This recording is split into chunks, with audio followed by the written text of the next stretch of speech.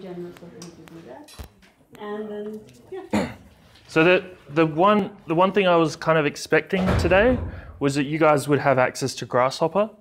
It seems like you don't. So has everyone actually opened Grasshopper yet, ever, in Rhino? Right, so Grasshopper is a plugin for Rhino. So everyone here's been playing with Rhino. I can see Rhino screens up. That means you're expecting me to talk about it, at least. For those of you who haven't even tried to get access to Grasshopper, you won't be able to install it today. I've already tried. It doesn't work. So unfortunately, I'm just going to talk you guys through things, and you won't be able to follow along in terms of scripting. But hopefully, in terms of me recording, you will be able to follow along with a laptop later, or I believe Nina's. We're trying to do through Corroborate. So. But Nina and I will organise for these computers to eventually have Grasshopper. It shouldn't take very long for IT to install it. How many of you have Grasshopper at home? Is it free to download? Yes, it's free. So you can get Grasshopper at grasshopper3d.com. You'll find it under the Get button on that webpage, and they require you to put in your email address, but you can put whatever you want in, and it'll give you access to download it. Yeah? Is Rhino free? No, Rhino's not free. So you don't have Rhino? You do, yeah, you do. You will need Rhino. So as a student, you should be able to get Rhino for a lot less than a commercial license. It's about $200 to $300. I believe all of you have access to IDDA. That means you should be able to get a discount through IDDA even on that. I think they'll take $50 off. So Grasshopper's free. So once you get Rhino, you can get Grasshopper. There's a new Rhino coming out in the near future, Rhino 6. And with that, Grasshopper comes with it. So you don't even have to install it. Just to, yes? Is Rhino just for PC? No. So Rhino is also for Mac, and you can also get a fairly basic version of Grasshopper for Mac. So it isn't as stable. And usually I'll see students go for a bootcamp version of this instead of running the Rhino, the Mac version. Half the reason why the new Rhino is taking so long is that they are actually making it to be stable and the same on both Mac and Windows. So those Mac users out there, you can look forward to that. I don't know when it's going to come out. So what we have done is, can you just see how they can, you can do Corroborate, can either follow here or you can follow on your screens. But I think each thing, yeah. So what's the link? Do you want to write it up? It's automatically set up on yours, so I've just got it running down there. But if they, what link do they need to go to? Do they know? No. Okay.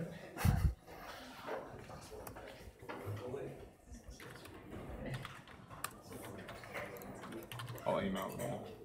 Oh, okay, cool. So just a few little housekeeping things with Grasshopper.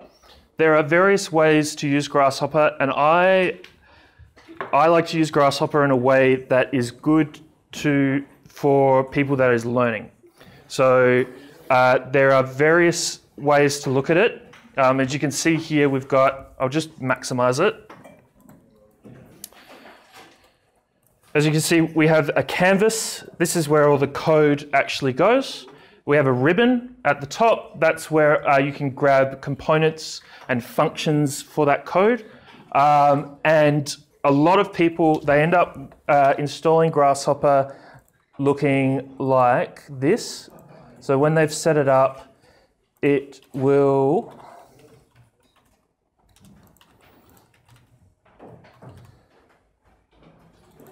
It'll look like this. So all the components will be displaying some form of text that describes what they are. I personally don't like this way of looking at Grasshopper. I believe neither does Ben Khoury, he's the guy talking to you in IDDA. So I like to use the icons purely because I'm visual. Hopefully all of you guys are quite visual types of people as well as architects. So before you even get started with a script, just make sure you go up to display and make sure draw icons is on. Is this quite hard to see? I find it's very small. I can change the resolution of the screen if that helps. Pardon? The ribbon's hard. Yeah. Okay, Nick has just sent you an email with a corroborate link, which you should be able to open then on your screen. Then you can follow up what he's saying. It's going to be blurry, he says. So it's useful me making this lower res? Yeah. Yeah, you see me now.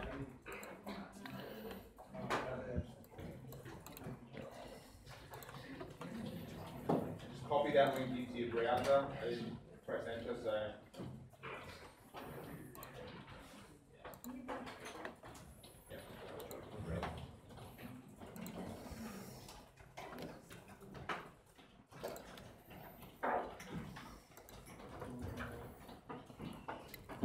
So you can change this to display icons through display draw icons. As well, I find moving through the ribbon is actually quite a useful way of learning Grasshopper, because basically everything that you have available to you to use will be in that ribbon. So a lot of people, they will use Grasshopper by double clicking and they'll type in the command that they want. So for example, if I want to create a line, I'll type line in, but really that limits you to what you know. And if you go through the ribbon, it's quite an explorative process. So the ribbon is broken down into very simple categories from parameters, maths, sets, vector, curve, surface, mesh, intersect, transform, and display. Okay? So if you want to do something in Grasshopper and you have no idea what's available, let's say you want to do something with surfaces, then what's the most likely tab that you're going to find that under? Anyone? I ask really simple questions. Softballs. Where?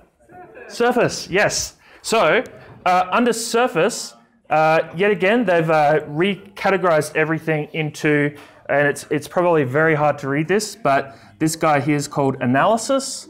We've got freeform, primitive, and utilities.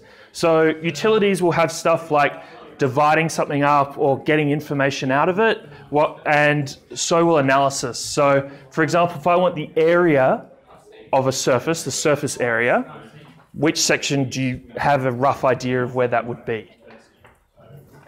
Remember, I had analysis, freeform, primitive, and utilities. Anyone? You can guess wrong. I won't. I'm not, analysis? Exactly. Right? So it's very intuitive. Someone has not gone out of their way to make this difficult to use. They've tried to make it easy as easy as it can be. The key thing here is I've got a very small section of components in the ribbon. Just note that most of these sections have drop-downs where there are more components, so please go exploring in them.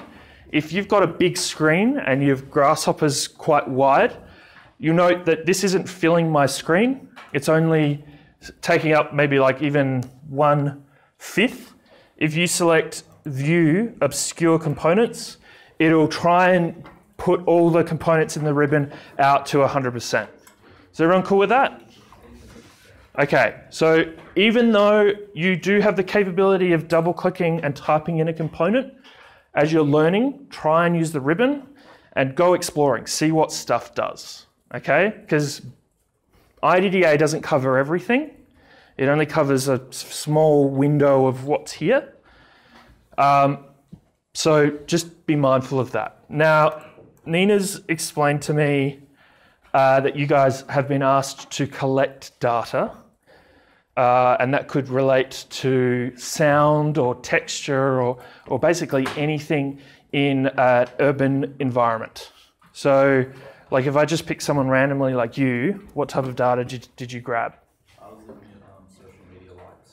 Okay, great. So that's like something that's quantifiable, right? If all of you were out there grabbing something quantifiable, that means it has a number associated to it. Was anyone grabbing anything qualitative? So it's almost like you make the judgment of this is a nice space. This is a, yeah? So what would you have grabbed that was qualitative? When I feel safe or unsafe. Right, but you were able to still assign like a value to that. Yeah, sort of. Sort of. So there's a scale, and there might be multiple scales. So like I understand that safety might not be a polar relationship. Maybe it's just when I was uncomfortable. Right. Just one. There wasn't. So true or false? Yeah. Okay. So what I'm going to do today is show you guys some ways that I can use Grasshopper to take abstract information such as grabbing information like tweet likes or whether or not you're uncomfortable in a space or not, and associate that in CAD space and have that abstract in parametric code, okay? And the simplest form I can think of that's quite interesting is a system called attractors. Is there anyone familiar with like hearing that within computational design or not? No? Okay, so I'm going to do a little exercise. I want you all to imagine that you are points in space. So just imagine like somewhere, wherever you identify as the center of you, that's a point, and it has a distance to me.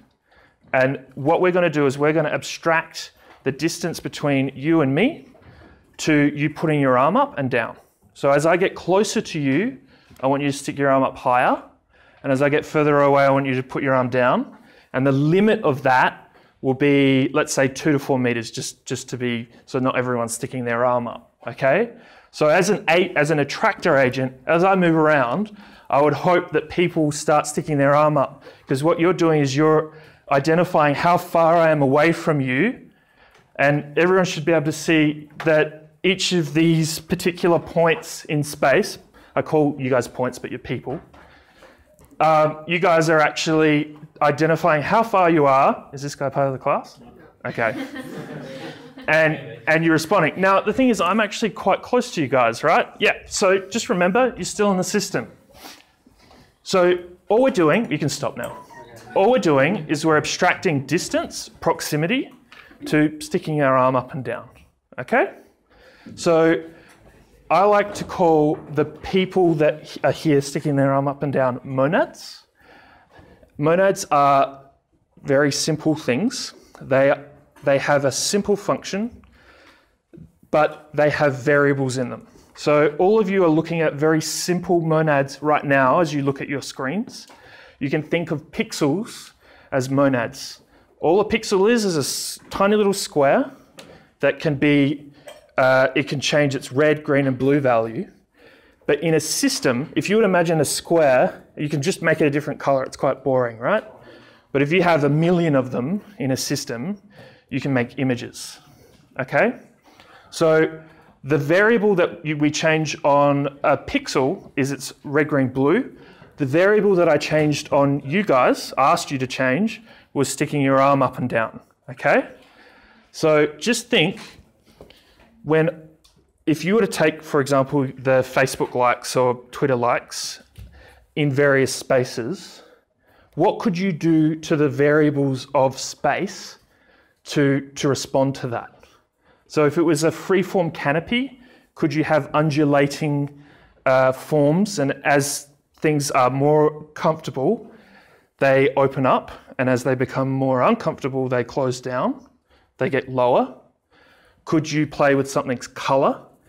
Could you say, as we move into a place that's very vibrant in Twitter likes, it's red, but as we move away, it goes dark, it goes blue, let's say.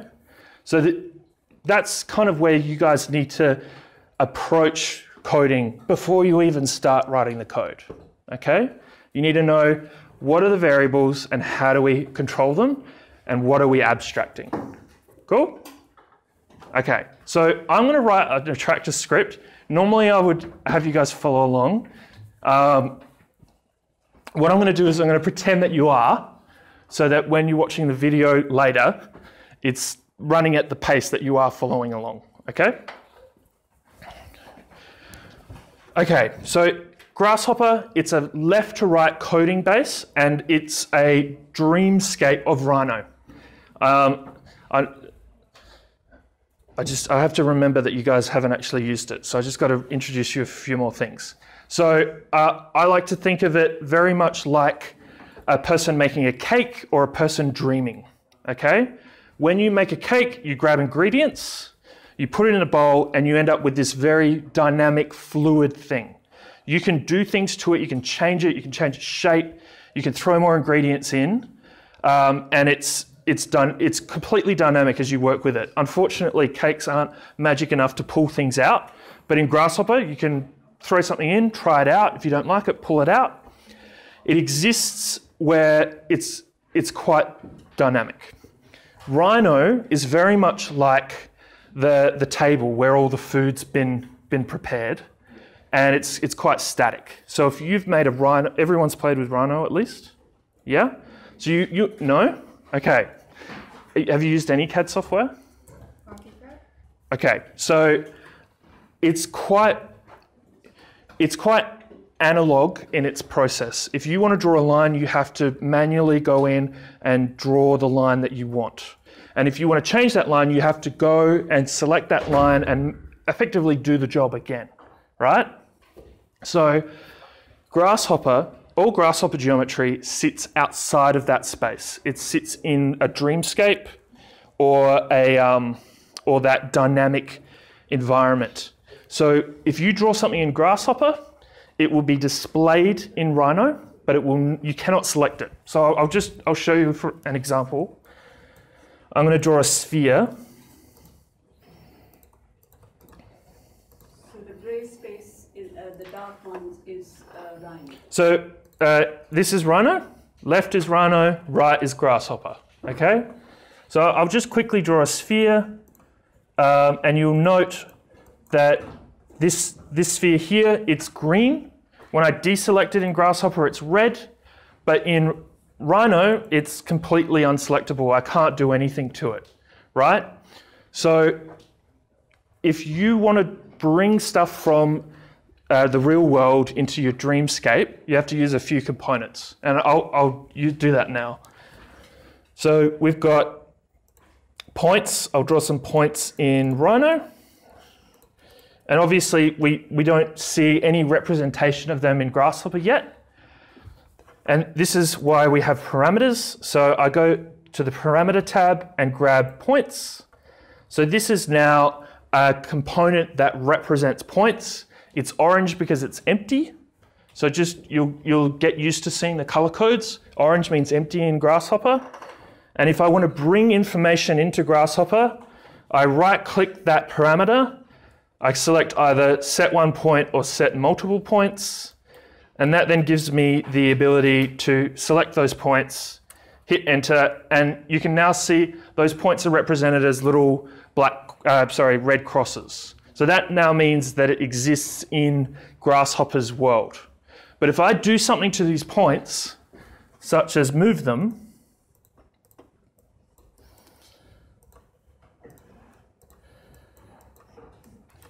so you can see here I've got the points that we originally brought in and the points that have been moved. I can't select those points.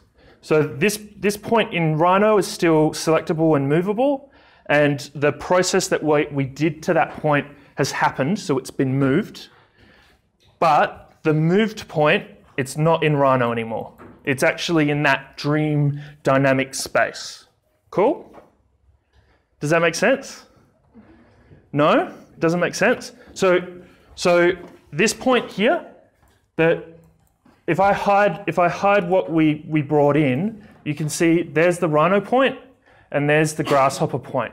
And this component here, hang on, I'll just, this might make it a bit easier.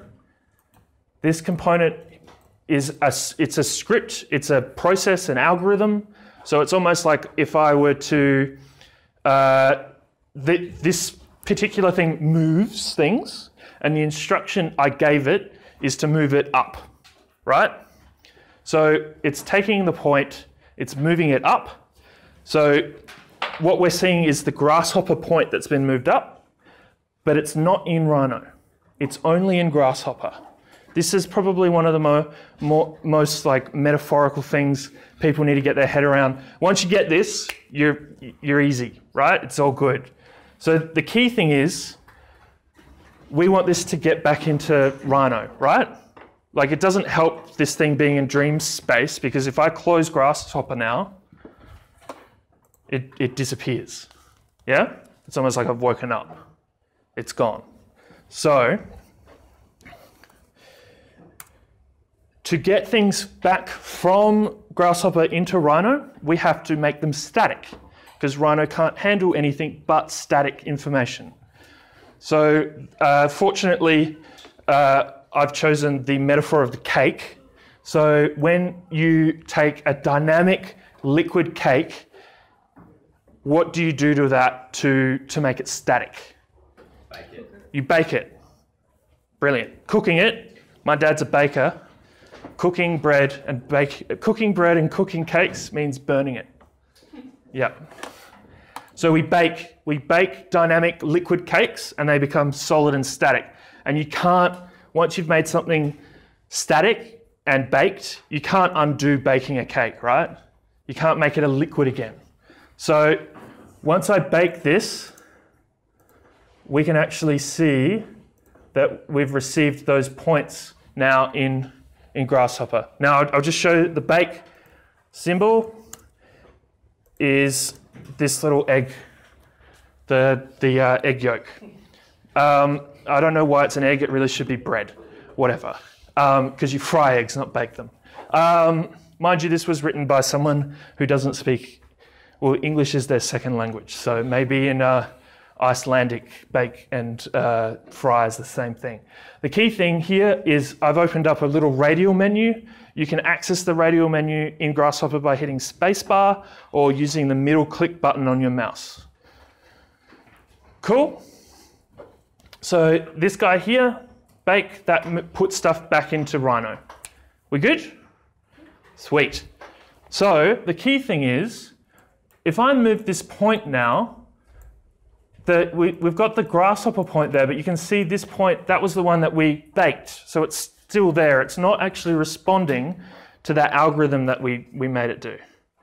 Is that all baking in? It's all setting in? What does it look like when it's baked in Grasshopper? When you bake things in Grasshopper, Grasshopper doesn't do anything other than push the geometry into Rhino. Okay, so you can only really identify it in the Rhino software. Yes, so anything baked is now in Rhino. You can hide the geometry in Grasshopper. So that's why you'll note I've taken these points and I've moved them, but I can actually look throughout the whole history of this script. So I can look at the points before they were moved, and I can look at the points after they were moved. And I can use both those points in a system. So, and I do that by hitting the space bar, and you can preview and hide geometry and components in Grasshopper with the blindfolded man and the unblindfolded man. Cool? So if I hide this move, but I bake it, you'll note that point appearing. Maybe what would be a better example, because points are hard to see, is if I put a sphere in. We'll use that sphere example. So you can see we've got that green or red sphere, and if I hide it and bake it, it appears as Rhino geometry. I've got this set to wireframe, so in shaded mode, the sphere will appear. Cool? Okay, now let's do something fun instead of just explaining these concepts. Just know it's worth knowing those concepts as I do this, okay? So half the stuff that I'm going to do is going to be in Grasshopper, and half the stuff I'm going to do is in Rhino. The stuff that I do in Rhino is kind of the way that you guys will input information in, so that abstraction that you've collected, you would pull that in, you would draw it in Rhino, because you're all really good at drawing in CAD software, right? Or at least capable. And then you can actually pull that in. A lot of people who are learning Grasshopper, they say, I want to do everything in Grasshopper. Everything. And it's capable of doing it. It's just going and drawing a point in a space is quite intuitive versus actually working out exactly what coordinate that is, typing that in. It's not so intuitive. So I want you guys to just remember, use the things as you need to. If you want to draw a line, draw it in Rhino. You don't have to draw it in Grasshopper. If you want to draw a line that's dynamic, that moves as you play with sliders, then use Grasshopper. Cool? Okay. So I'm going to work in meters just because I don't want to type, lots of zeros, because you guys are doing urban space, right? Yeah.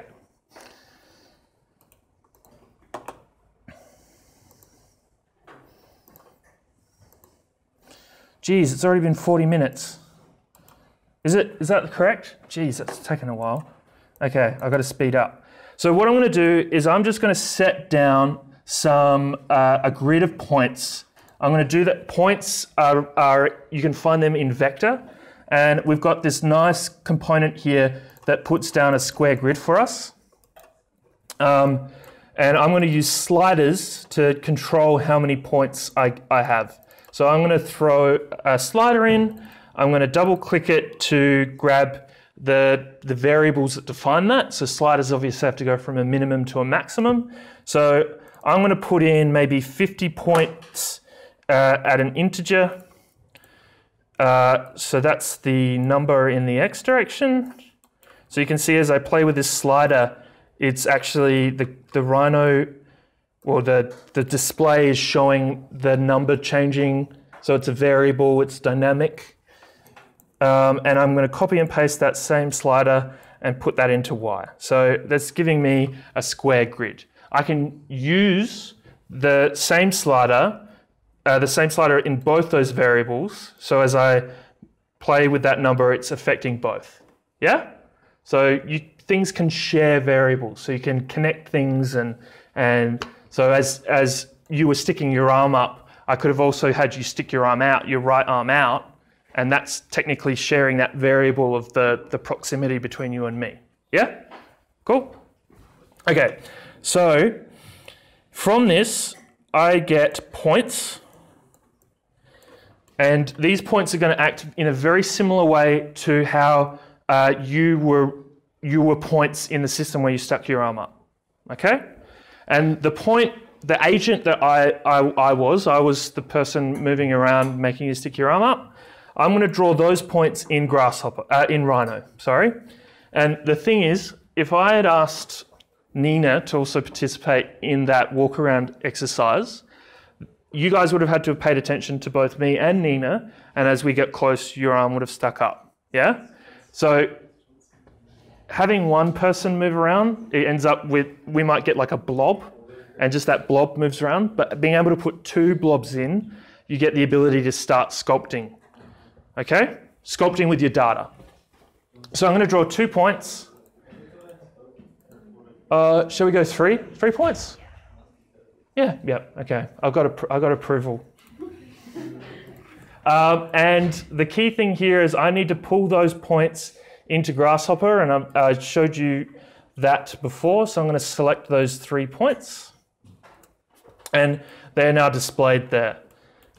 So what we need to do, and there's going to be some fairly complex things in here, and it usually takes me about 4 hours to teach my students what these things are. So whenever I say just use this, but I'm not going to explain it, it's quite complicated, just use it, okay?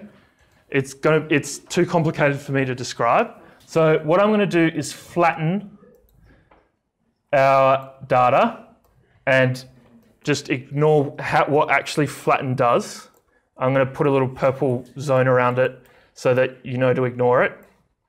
And then what I'm going to do is find the distance between our points and our agent points and our grid. So what that's going to give us is a big fat list of numbers. And I'm also going to graft this. This is yet another ignore what this does system. So flattened tree and graph tree. Yes. Just one very simple explanation. What do they do? Okay. So if you imagine, if you were to take a grid of numbers, let's say an Excel grid, and we look at the columns, we can think of each column as a list, right? And you can see here, I've got a list of numbers here. What Grasshopper does is it can only present things as a list. So instead of showing you the first column and then the second column and the third column, it just shows you each column in a big list divided up by what we call branches. So what flattened tree does is it removes all branches and it treats the whole list as a single list. While graphed, what it does is it takes each item in a list and it makes it its own new list, like as if they were in their own column. You can understand why this gets complicated, Yes, because yeah, I think that's good. I think that's really good. So basically, flatten the tree is you made it linear. The graph tree is you taken one tree and you plant new branches per tree. So trees, understanding trees and understanding data, it's kind of the milestone of whether or not you're a beginner Grasshopper user or an intermediate. Once you start understanding where to use flatten and where to use graph, you become intermediate. When you start learning how to literally create the most complicated trees and store data in them and make buildings using that data, that's when you sort of get into the advanced side of things. If I showed you some of that stuff, it would scare you. Yep, okay. So what this is actually doing is it's giving me 3 branches. Each branch or list is actually a distance to each point, right? So we're measuring all these points here to this point, and then we're measuring the distance between all these points and that point, and then all these points and this point, right? So if I were to get Nina and I to walk around, and I just tell you you have to choose who's closest and define that person as whether you move your arm up and down, then you need to do a process of working out who's closest, right? Now, Grasshopper in no way is it the smartest thing in the world, and we don't have software that is smart. We're smart. We have to instruct these things what to do, and they're super dumb. They are so dumb. Whatever you tell them to do, they'll do it. And I'm sure everyone here has had problems with computers where you don't know actually how to tell the computer what to do, and it just keeps screwing up, right? So imagine this thing as like a very, very small child who's capable of doing 1,000 things a second. It's very powerful. It just needs the right instruction, okay? So what we need to do, yet again, this is another thing that I can't explain in the time that we have, but I need to flip the matrix. So it's literally like taking Neo and putting him on his side. So it makes columns rows and rows columns. Okay? It only works on 2-dimensional matrices, for those of you who understand maths. So if you've got a 3-dimensional one, it won't work because you don't know which way to flip it. The key thing is, instead of us getting a big list of numbers like this, we get 3 numbers per point and their relationship to their surrounding points. Okay? So what I need to do is I need to work out which one of those is the smallest number. And the process of doing that is quite simple. We just need to sort them. So we're actually just creating, imagine I would ask you to do this manually, and I would say, just measure the distance between all of those points, and I want you to give me the shortest number. You would manually go through, you'd measure all the distances, and then you'd work out which one's the lowest. So which one on the first list is the lowest? 1. Yes, and then could I get you to order them? Like you would be able to go through and put them in order, ascending, right? So we have the sort list function, which effectively takes each list and sorts them from lowest to highest. So that's going to help us find whichever the lowest one is. Maybe you guys are interested in which one's the highest, right?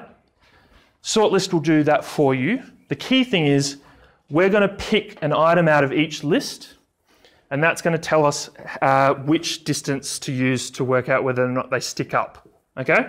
So I've sorted this, and what I'm going to do is grab the first item of that list. So the first item is always 0, and the second item is always 1. I know this is really counterintuitive. It's just something that the Arabs and the Indians invented. They invented 0, and it's very useful. So the key thing is 0 is the first item in most computer science packages. In these lists, which item is the last item? Just really simple question, softballing it. 2. Now, if you think of these lists as something that you can actually loop around, is that me? No, that's okay. If you think of these lists as something you can loop around, if I wanted to get to the last item and I had to manually type that in, I'd have to type in 2. But if I put in 4 points, 5 points, 6 points, as in this system, I would have to work out how many points there are and type that in, yeah?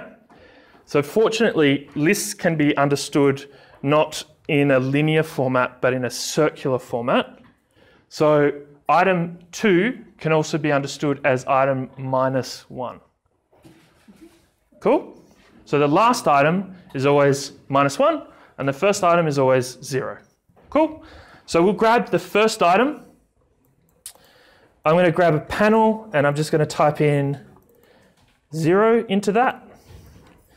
And that's going to give us the distance to the closest point.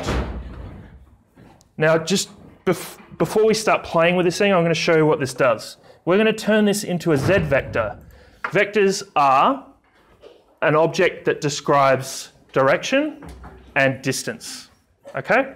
So I can describe my velocity as I move in a car as a vector. I'm going in that direction at a certain speed. Or we could just basically define grabbing an item and moving it into another point by a vector. So we're going to use the Z vector, Z being the Cartesian coordinates, X, Y, and Z. We're going to use the Z vector. We're going to control the Z vector with our list item. I'm going to flatten this because, and yet again, please ignore what this does, but just use it. And we are going to move our points. Why am I using the TV? We're going to move our points that have been flattened using those distances. Cool? So you'll note that the further the point gets away, the more it goes up. Is this you don't understand, like, this is impressive? Yes, it's cool. What was the step in between it? Okay, all I did was I took my list of points and I moved them, and what I did is I used the proximity distance that we picked out to define how far they move. Cool? How high they move up. Pardon? It's the hand. Yes, exactly. But the key thing is, this point here is the furthest point from any other point. And what we're actually using is we're using the shortest distance it has to any of those points to define how high it goes. So it was actually as if I were to walk around and say, if I'm really far away from you, whatever the distance you are from me, stick your hand up that high. Right? That's what we're saying to this system right now. So we can do stuff to these numbers. We can abstract them. We can control them however we want to invert that. So I could take the distance and invert it. So as I'm getting closer, it gets higher. And so before I do that, just note this is made of points, right? It's little points in space. Unfortunately, in life, we can't actually, make points. They're so infinitely small, they don't exist. So we need to start turning this into geometry that at least architects can deal with. So I'm going to turn these guys into lines or curves, and then I'm going to create a loft out of them. Most people familiar with curves and lofting? No, not familiar with lofting? Okay, all lofting is it's taking a curve, another curve, and another curve in sequence, and it's trying to create a mathematical surface between them. Let me demonstrate. It's probably easy to see if I demonstrate it. So yet again, I'm going to put in another purple component. Please ignore what this is. It's effectively the opposite of flattened tree. So it's taking this structure of our original grid. It's taking our flat tree and it's unflattening it. That then gives me the ability to draw an interpolated curve among those lines. So if I hide everything now and just show that curve, that's the surface that's eventually going to become a surface. And what loft does is it generates a surface between those curves. Cool? Sweet. So, really cool thing, because this is we've written that process, it doesn't matter where those points are, the process is still going to work. So wherever the points exist in our script, if I change these points, the script is going to go back to that point and step through those steps until it's finished. So if I move this point here inwards, then we have the ability to change it quite quickly. So we get a lot of complexity very fast. Cool? Okay. So... Can I just ask you something? Sure. So does it remember the process of you moving something up and down? What do you mean? Like you moved that point. This point? It was somewhere before. Yes. Does it remember? No. that? Well, okay, you can undo it in Rhino, but it's not like it's not saving it. Yeah. You can save it. You can save different states. What you could do is you could actually have groups of points, and you can draw the points for one example, and then import them into Grasshopper and bake that, and then draw the next points and import them in as a replacement, and then use those. So you can remember different states. So you can either undo, but it won't give me like 5 states. If I was here, Yeah. the geometry was there. If Well- I moved here, the geometry was there. So you have to capture each geometry. I can, yeah, so like for example, what you're talking about now, I would, if I needed to do that as an exercise, this is not liking my resolution, but I could create a, let's say I'll just group these points together. Imagine I'm putting in a new layer. Everyone familiar with layers at least, even ArchiCAD? Yep, sweet. Okay, so imagine this is a new layer. I'll select those points. I can bring these points in now and use them instead of the original ones, and that's the outcome of those points. So you can start bringing, and playing. you can turn on and off the layers. Yep, you can bring, well obviously like if you want to bring new layers in, you just have to replace them. Another way you could do this is you could store these points in their own point parameter. So these are the, let's say this is option 1. So you can say stage 1, stage 2. Yes, so you could say stage 1, so this is stage 1, and then this is stage 2. Okay. Yeah? Yeah. Has everyone got that? Am I going too fast? No, I thought it was a point worth noting that because this system you would have to work differently because different systems work differently. So What's really cool is you can put all your effort into the script, and all you have to do is play around with the variables, and you get different results. Yeah. If you have different layers, 3 different layers, Yep. with 3 different points, Yep. then could you, and you've seen them in isolation from one another, can you then Combine them all. combine them into one continuous? Yes. So for example, if I want to bring these points together, I can, if I hold Shift while I join this to the system, it actually merges them, and it now uses all those points at once. Cool? Okay, we've made little conical dips, but that's definitely not giving you control over the form, right? All you can do is cones, yeah?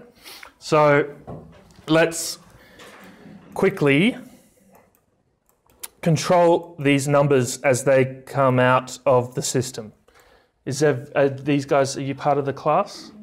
You're more than welcome to stay. It's just I'm quite loud and I jump around and stuff. And I might stand over you because I'm like this.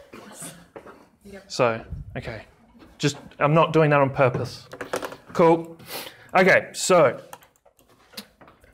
maths. I know people don't like the sound of maths. I know it's something that you didn't really expect to be doing in architecture. That's what engineering was for, right? If I said, hey, yeah, maths is fun, most people here don't disagree. Maths is fun? Yeah, maths is fun. No, it's okay, fine. Okay, either way, for us to be able to start playing with the way this geometry works, we have to basically do stuff to those numbers. And the stuff that we do to those numbers, unfortunately, has to be maths. So what I like to do with any number, be it 1,000, especially when it's in a list, if it's like within thousands of meters or millimeters, through to like millions or just between 0 and 10, I like to take those numbers and squeeze them in between 0 and 1. Because everyone they know how to work between 0 and 1. And all the maths becomes really simple between 0 and 1. Cool? So that's what we're going to do. We're going to take these numbers. So as they come out of this system here, I'm going to use a lot of maths functions right now. This function is called remap numbers. It effectively takes a number, works out where it exists linearly between two numbers, and then squishes it to another two numbers. So by default, it takes any number between 0 and 1, which we can see if we highlight the S, and it maps it to any number between 0 and 1. So if I plug this in right now, it's not going to do anything, okay? Because it's remapping from the same number system to the same number system. What I want to do, remember how I said, hey, if I'm between 2 and 4 meters of you, I want you to stick your arm up. And at 2 meters, it's up full. And at 4 meters, it's dropped. And anywhere in between, you guys were sort of like finding the middle ground. This is how we're going to define that 2 to 4 meters. Okay? So I'm going to use a construct domain. I'm going to throw a slider into this system. Let's say 10 meters is the maximum number that we can play with. And what we're effectively doing is defining the minimum and maximum of that domain. So for example, 2 and 4 is the example that I used before. Okay, that goes into the domain that we're mapping from. And by default, this is 0 to 1, which is great. That means we don't have to put anything into it. And what you'll note is that if I use the clipped numbers, that we're only ever going to get a number between 0 and 1 now. So that's effectively working out, okay, if it's 12 meters, then it's past 4, so it can only be 1. And if it's 1 meter away, like me now, creepy, I know. She's using Revit. Okay. Sorry.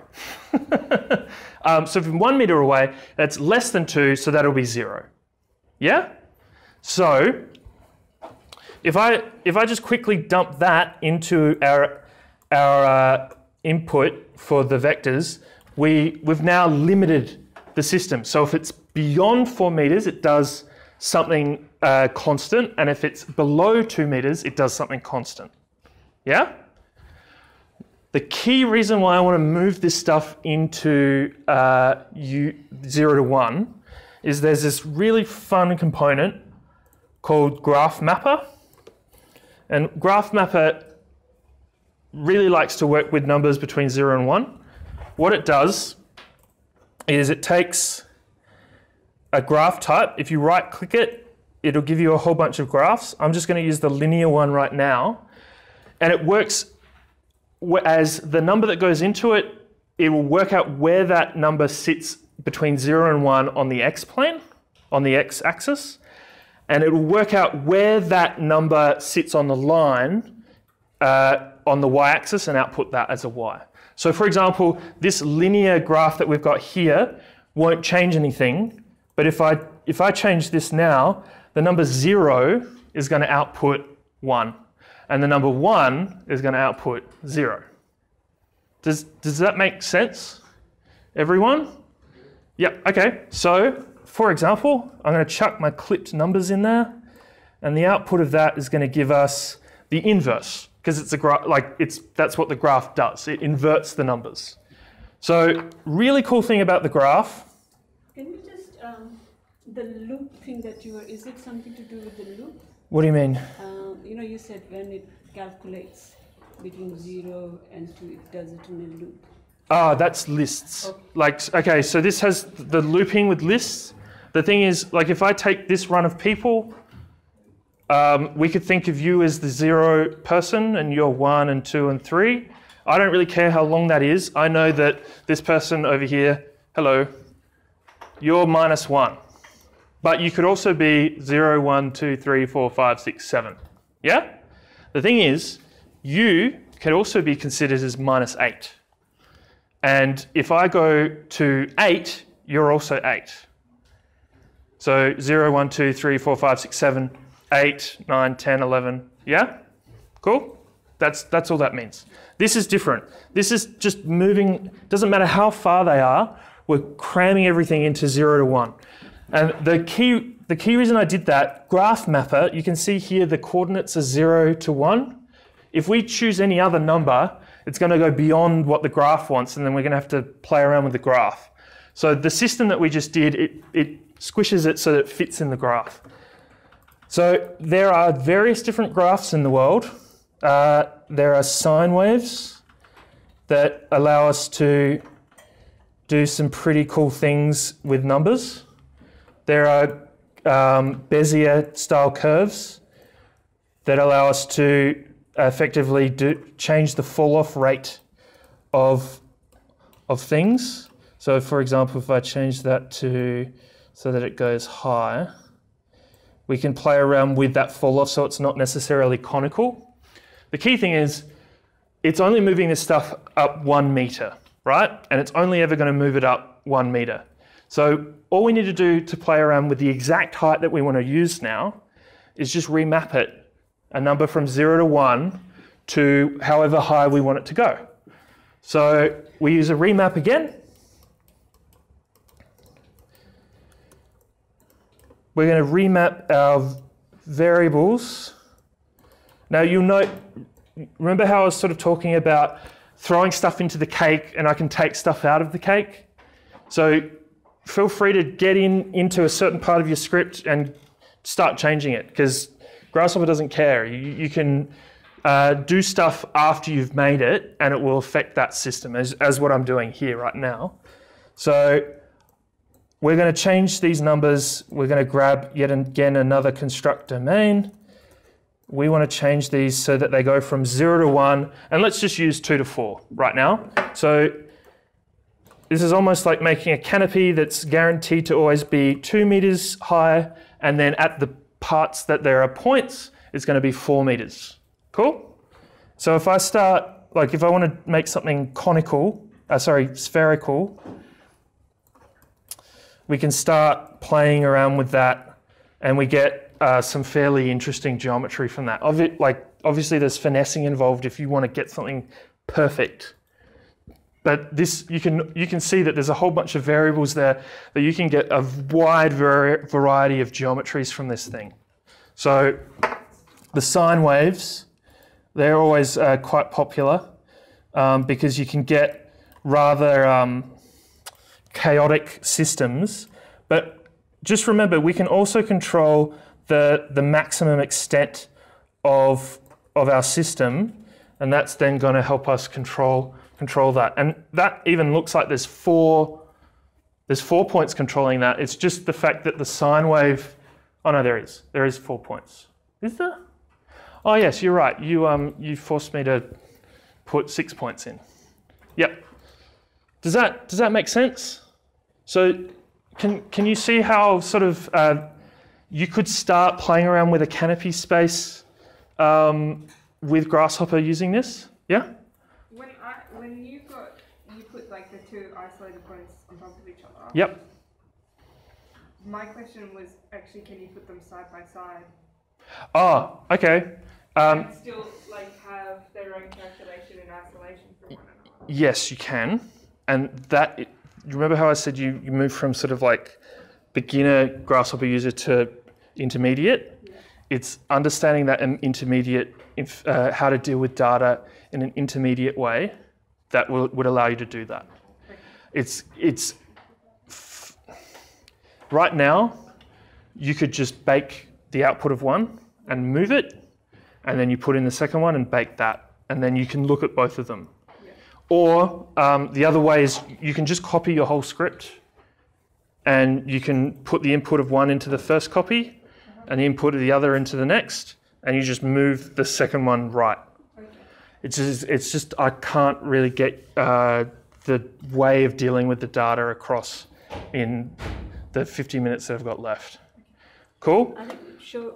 Do you guys want to see more advanced examples, or just to demonstrate, or not? Okay, I can do 2 things. I can do a really advanced script that uses physics that will very much like Antoni Gaudi or like lava. You can start stretching things and have them react in an elastic way. Or I can do a very similar example to this, but it's controlled by an image. So you can go into Photoshop and you can paint your results, and you can control the heights of this thing using an image. Image? Yeah. Image. Right, okay.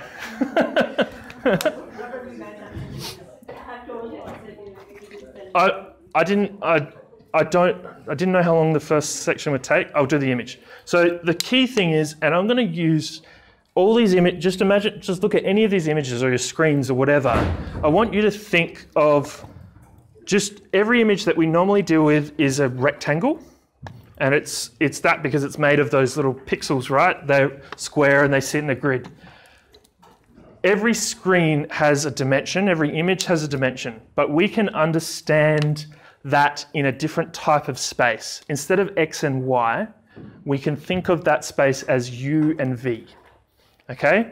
So there is X, Y, Z, U, V, W. And U, V, W, whenever you hear it, it's relating to something that isn't Cartesian to the world.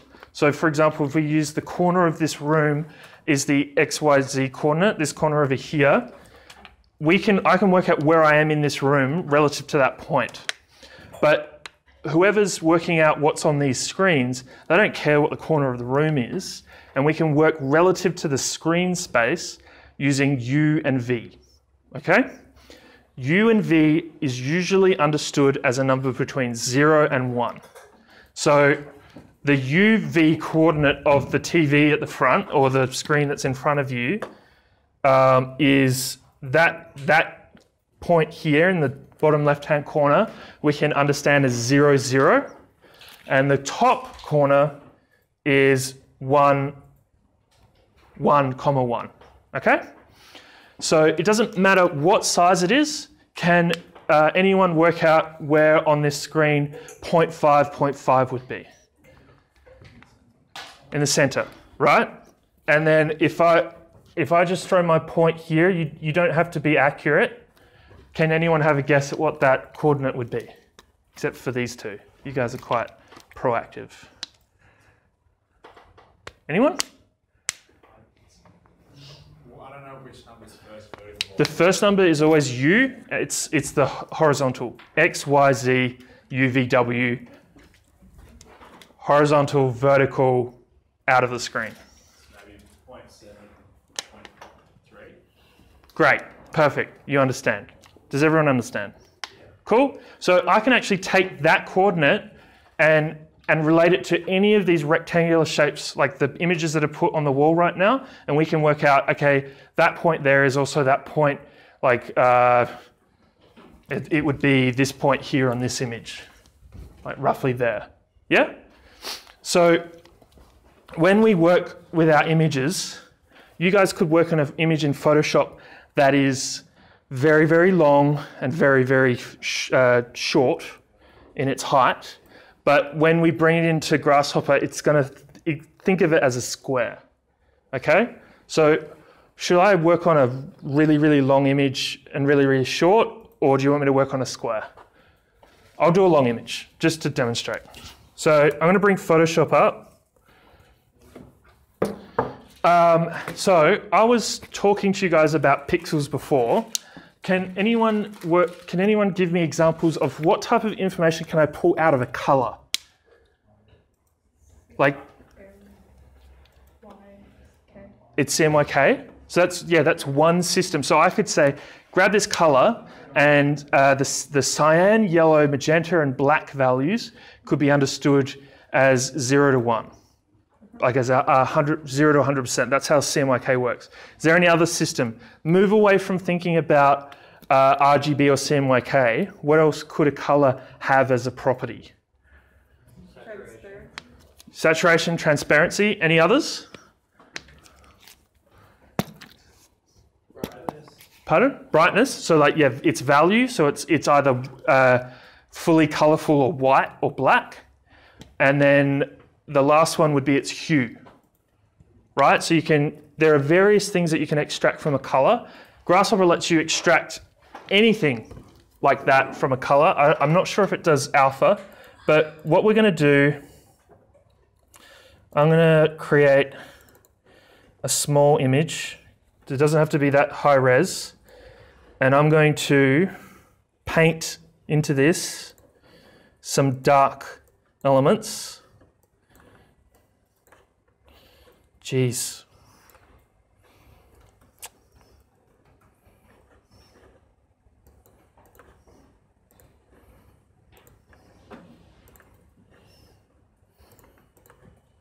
The thing is, we'll have all the 4-hour recording. Yep. So you might do some demonstrations slightly differently to the other group. Yeah? Yep, we'll record both. Yeah. So then you guys can have access to both if we slightly cover in the second half something different. Yep. Well, if they want to do the physics one example, for example. Yeah. So I'm just going to paint some stuff into this. And also, just to demonstrate later, I'm also going to put some red in. And I'll put some blue. I'll just make sure that's like a real blue. That needs to be RGB 255. Okay, so key thing is we're only going to be able to work with JPEGs or PNGs. So I'll just save this as JPEG. That means we can't do alpha. We can only get color. Is everyone familiar with that? I'm guessing that's a yes.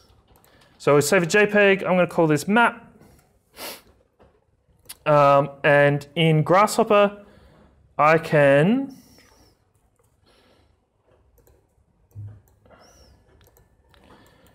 use a component that they utilize to bring images in called image sampler, or image sample. We'll double click this. This brings up the image sample dialog, and I can select the image by going through the file path. So I'm going to go to my desktop and grab that map. And you can see it's already squished it into a square, right? And it wants to understand that between 0 and 1, 0 and 1. Cool? Okay. So without really going too deep into what these do, I'm just going to make sure I just grab brightness. So we're just going to use the black and white values of this image to begin with. Okay? So select OK. And this works very, very much like the image sampler. The graph mapper. So as I put a number into it, it looks in that system, on that image, for a value, and it outputs the value. The key thing is you can't put a 0 to a 1 value in. You have to put a two-dimensional number in. Can anyone think how would you represent a two-dimensional number? What could store at least 2 numbers in it to be a single object. A what? How about if I said 3? Could you store 3 numbers in a single object? A point? Someone say point? A coordinate, yeah, or a point, right? So we can plug points into image sampler, the image sample, and those points, it's going to ignore the z value because there's no UVW, there's no W coordinate of an image. But so for example, if I put a point in at 0.5, 0.5, that's going to give me the center of the image. Yeah? Cool. Okay, so I'm just going to use my grid of points. The key thing is I just need to know, I need to convert their actual spatial information down to 0 to 1, 0 to 1. Okay? I'm not going to go through that too much. Just the key thing is we're going to use that same system before the remap numbers. The key thing is I need to grab the bounds of their values. I'm going to grab the points, deconstruct them into their x, y coordinates, get the bounds of their x coordinates, and convert their x coordinates to 0 to 1. And I'm going to get the bounds of the y coordinates and reconstruct them to a number between 0 and 1. And then I will reconstruct these points using that system. So you can see now I've got like a little small system here of those points between 0 and 1. Cool? These go into the image sampler. Buyer beware. The more points you put into an image sampler, the more samples it has to do. If you're working on a computer that can't handle 1 million samples in a short period of time, it's going to take a long time. Okay? So Grasshopper might seem like it crashes sometimes. What it's actually doing is it's just computing a lot of stuff. Cool? So fortunately, this is small enough.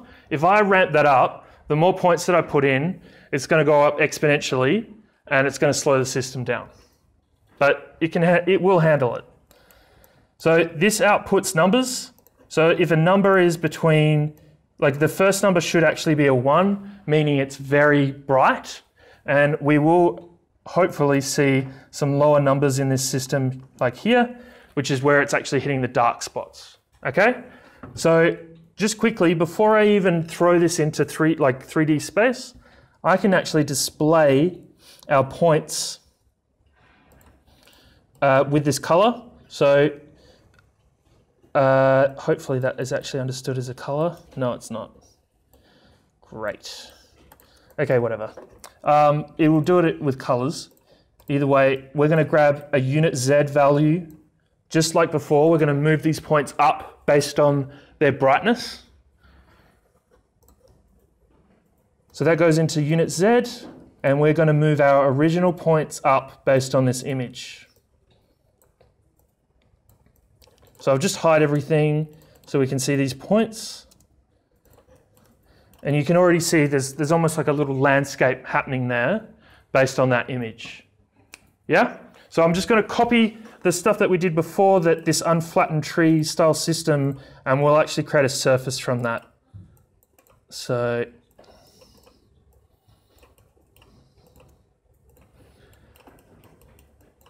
we get that.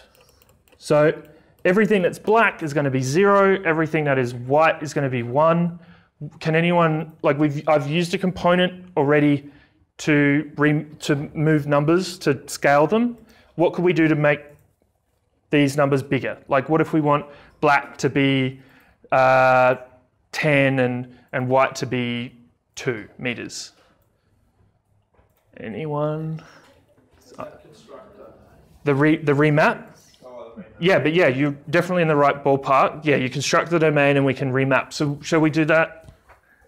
So the numbers coming out of this are always between 0 and 1. So we can just construct a domain to control these values as they come out. And so I can then say, okay, black could actually be 10 and white could be 3. And you can kind of make out that geometry, its relationship to, there we go. Can I talk to this one? Sure. I think what this is going to do for you is you're going to assign, like if you want to visualize data, yeah? Yep. You're going to want to visualize the brightness in three-dimensional kind of thing. So I think some of this play around would be what you want to visualize and what you want to get out of it. So if you wanted to get textures out of something, then you can get that texture value and sort of see that. So again, assigning the first one is to do with the movement of people, and you could sort of loft that and sort of think of it more abstractly. Yep. So all of these things are basically visualizing in an abstract way the information. This one is more of a qualitative information. The other one was the quantitative information. That was the coordinates that you were working with. So they're very two different things that you can sort of figure out in an abstract manner to get sort of visualize your data. So this image, it's black and white, but remember it's also got color in it. So if we just want to use the red values in it and select red, you can see that that's now got a much different output. And if we were to go, obviously white's going to have a strong red, blue, and green value, while black's got nothing. And then if we change that to blue, so only get the blue values, then our output's also going to be different. So we can use that image and actually start extracting things from it.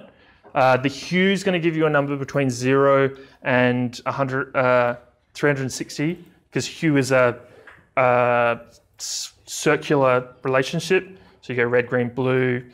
As you come back, you go purple back to red. Yeah. But what's quite cool about this is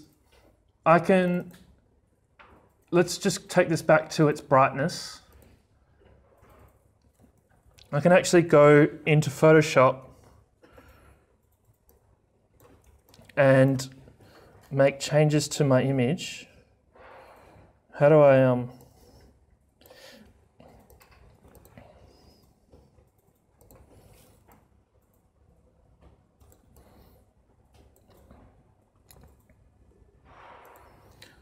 So I'll save over the map.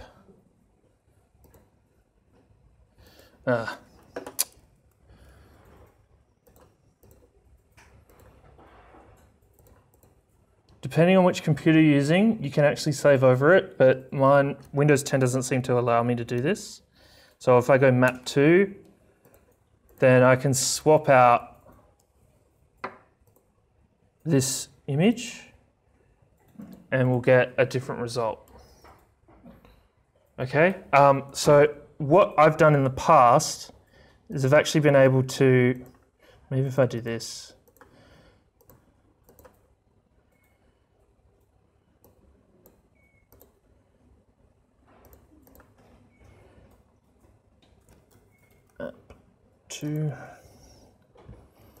been able to do painting, save. Damn you. If you're not using Windows 10, you should be able to save that JPEG and you'll actually see the update in Rhino. It'll try and update it automatically. Cool? The other thing, Yes? maybe, how about if like you painted on the screen, can you bring a photograph, and how do you bring that photograph into Rhino? What do you mean? Like if somebody took a picture of, like she has alleyways, yeah? Right. And somehow wanted to get information, 3D information out of that into... Right. Yeah. Okay, so that's actually been quite a difficult thing for computers to do for a long time. Okay. To actually be able to take a photo and like get a 3D object from it. Like if we could take photos and get 3D objects from them straight away, like already, could you imagine what surveyors would be doing? Like they wouldn't be going in and like doing the points and stuff. They'd just go and take photos. So there are techniques of being able to go take photos and actually extract that and turn it into something that's 3D. It's just you have to take lots of photos. It's called photogrammetry. And there are some free tools out there that do it.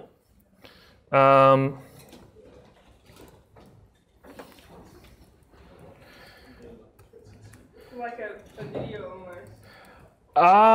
Yeah, you can use video. You can use video to do photogrammetry.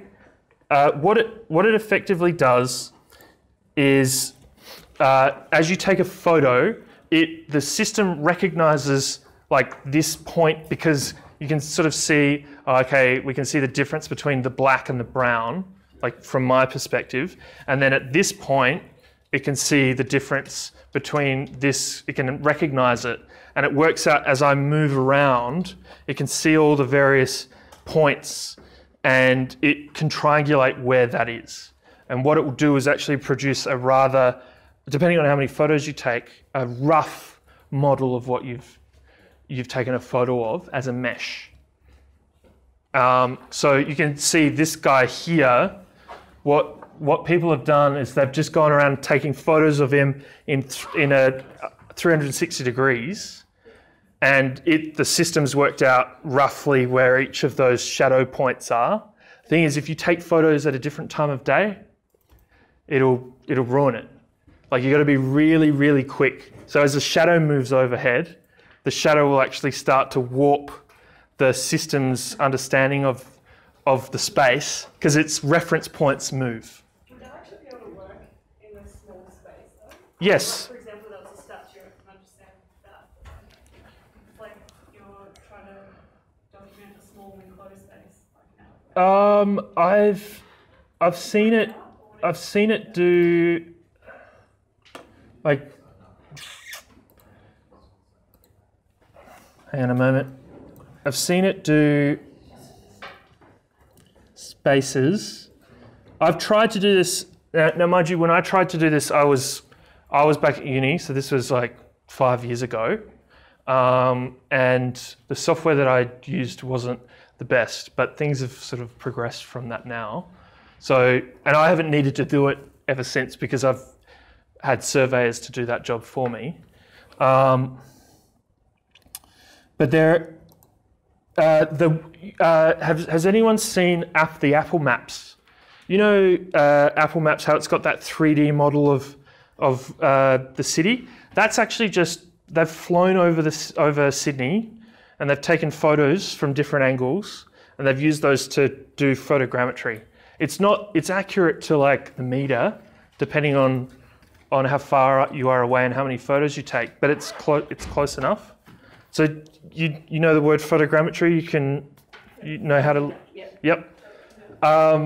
The best way you can capture space, like actual space, is with a laser survey.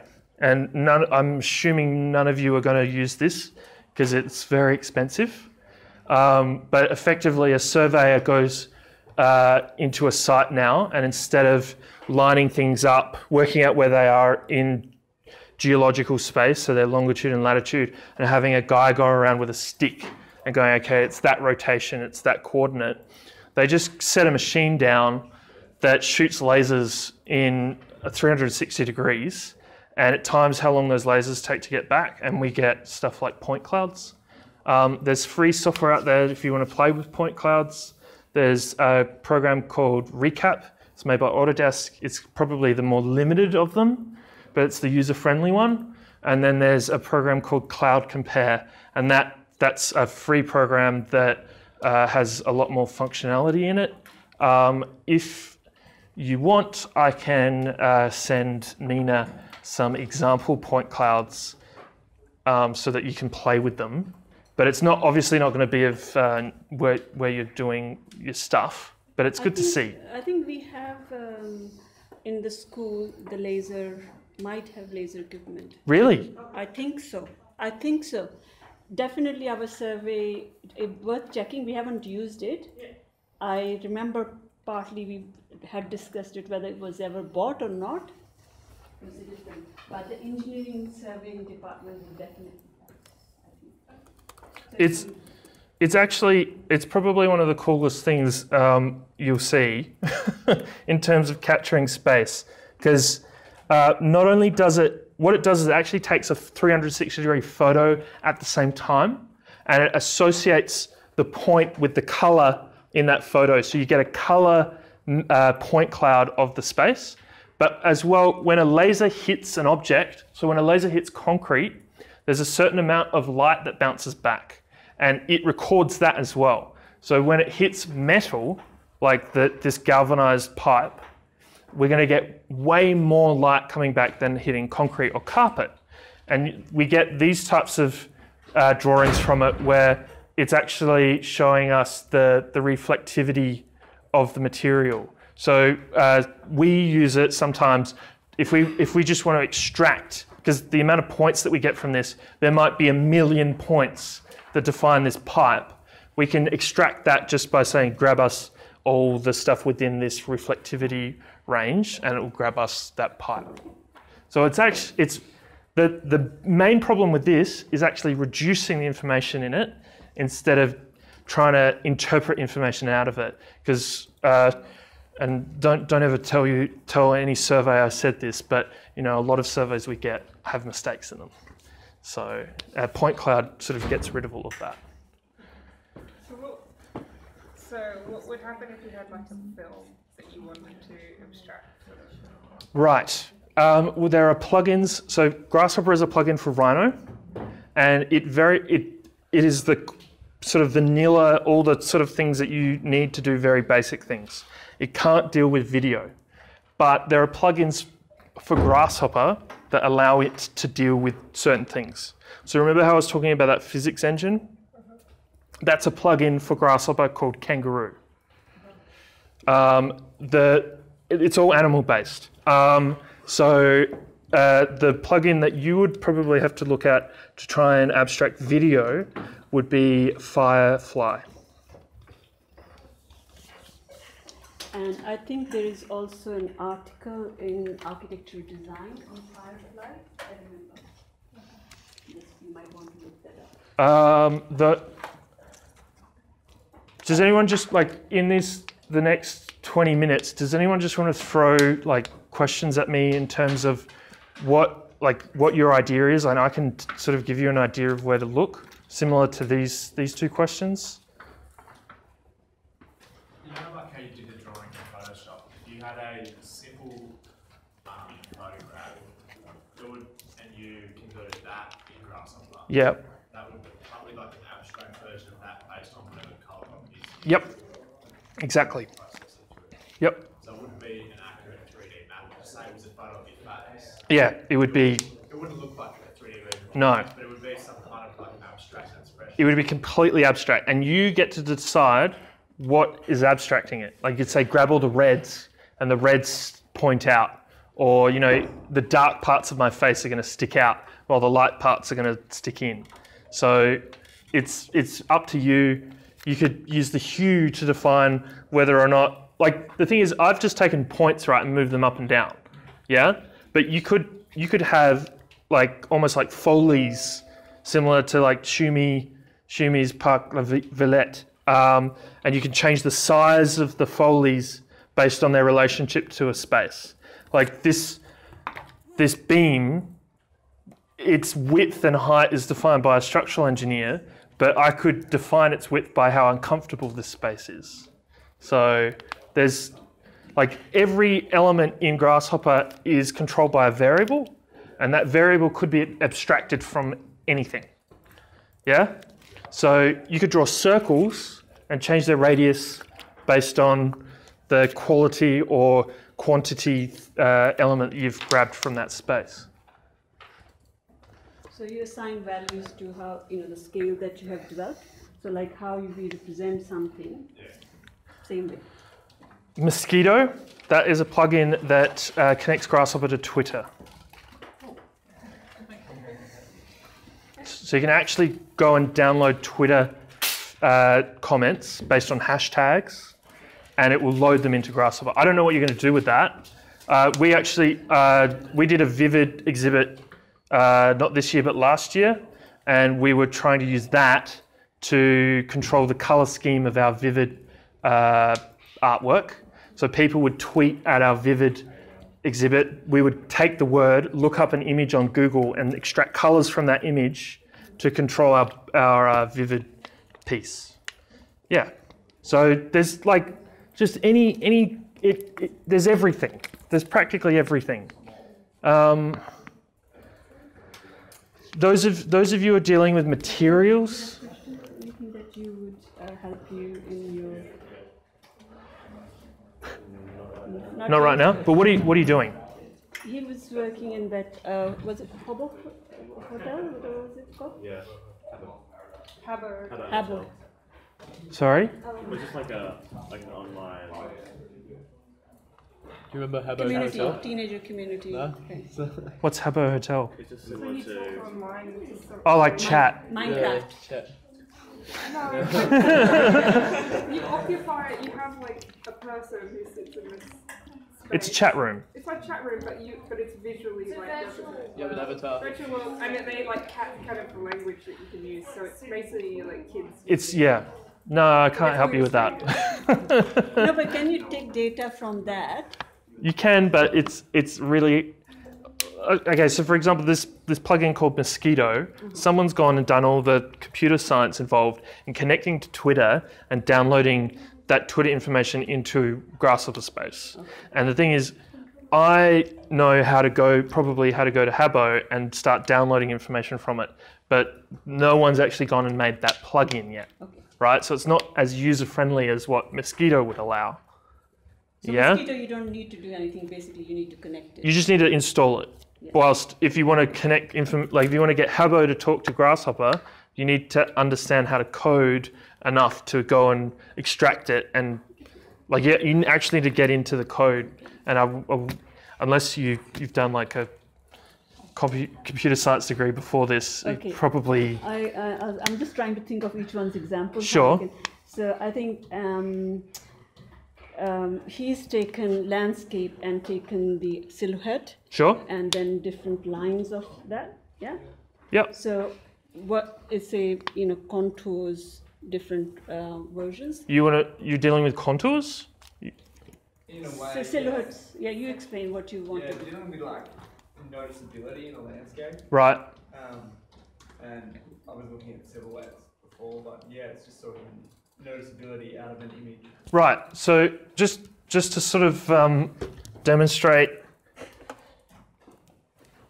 I'll just use this surface as an example, but there are various techniques that you can start intersecting geometries and get the results of those intersections. So a plane is something that is flat and it exists in 3D space. So we can use planes to either cut contours through objects or cut sections through objects. So one way of doing that, let me drag this up here. So with this intersection, there are actually some really quick tools to do contouring. So one is called Contour. So I can take this loft, place it into the contour space, give it a point to start from. So I'm just going to use the 0, point, and it's going in the Z direction. And we'll define a distance of, we don't want to do a really small number or otherwise it's going to make like millions of contours. So we'll go at least 1 meter to 10 meters.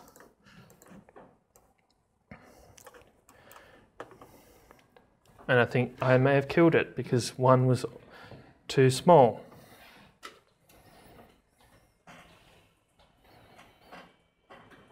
Okay, so you can see that started to cut through it.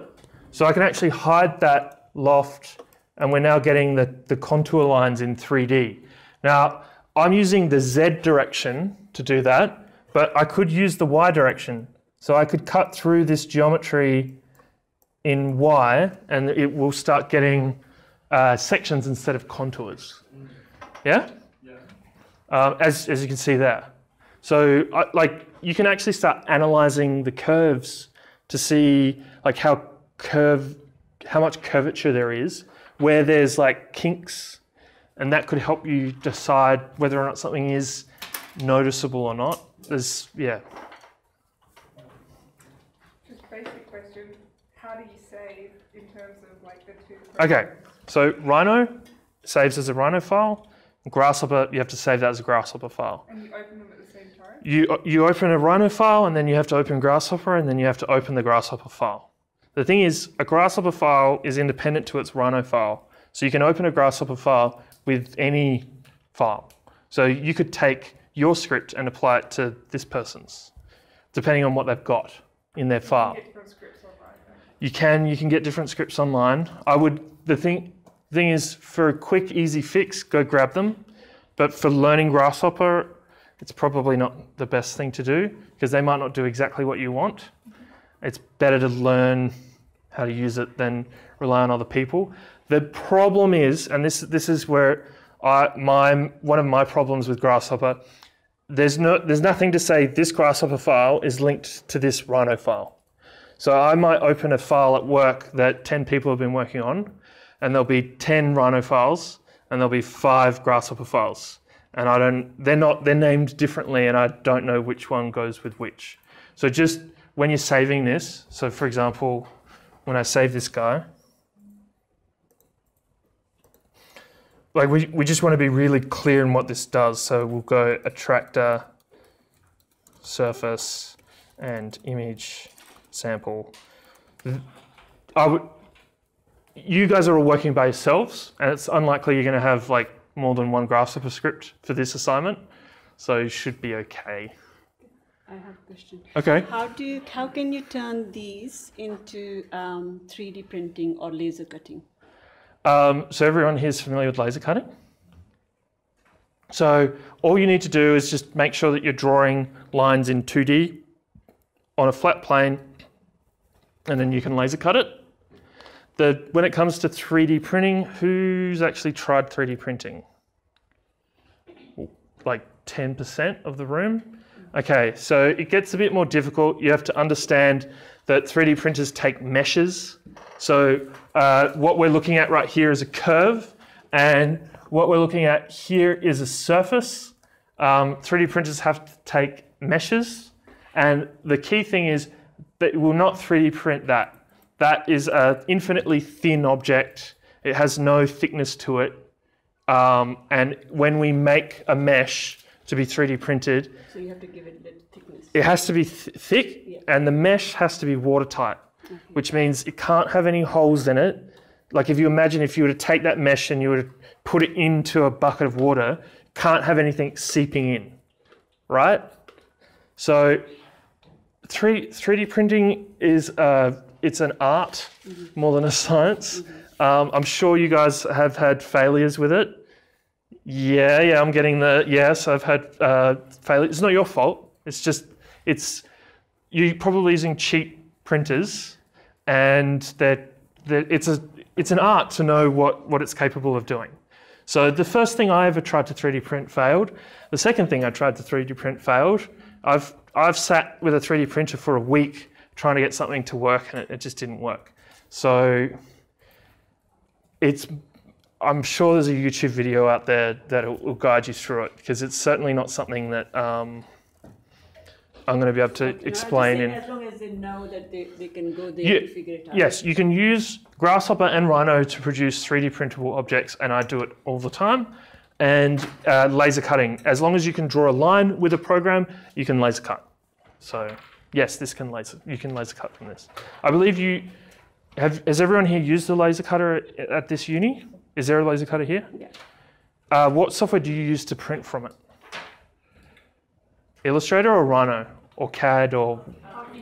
You use ArchiCAD to print from the laser cutter. Okay, so that means the laser cutter can probably print from Rhino. Well, no, we just save it as a DXF file. Okay.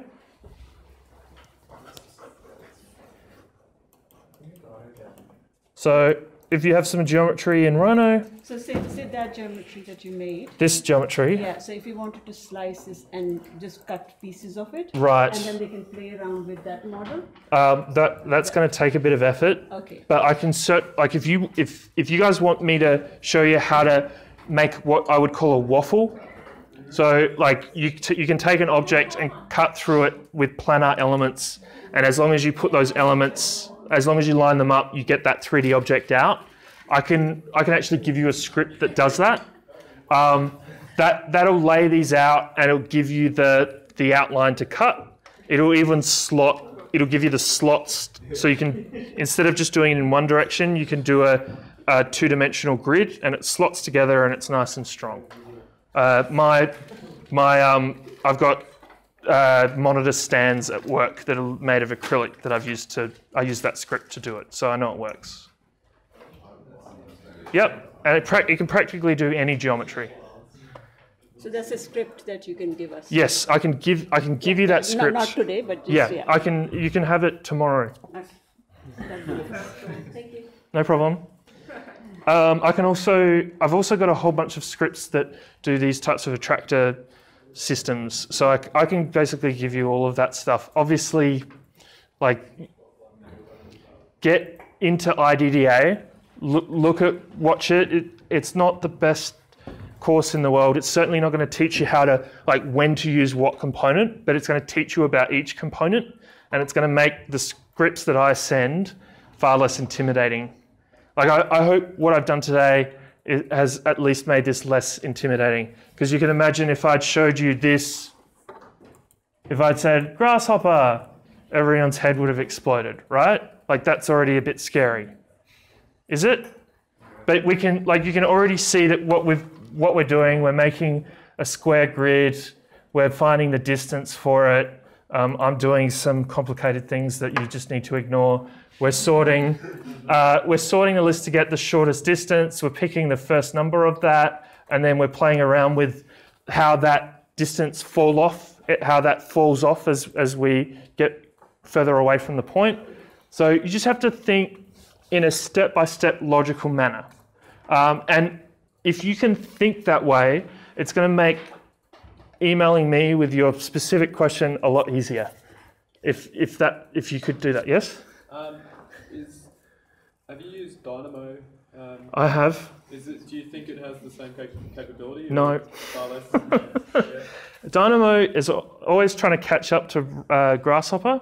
It was made by someone who loved Grasshopper and decided, hey, let's make this for Revit. Let's make Grasshopper for Revit. And then Autodesk sort of went, Grasshopper is making McNeil a lot of money. I'm going to buy Dynamo, and that's going to be our competitor to Grasshopper. The problem is anything that gets bought by Autodesk suddenly stops developing. It just stops because they buy invention. They don't invent things. So it's always going to be behind.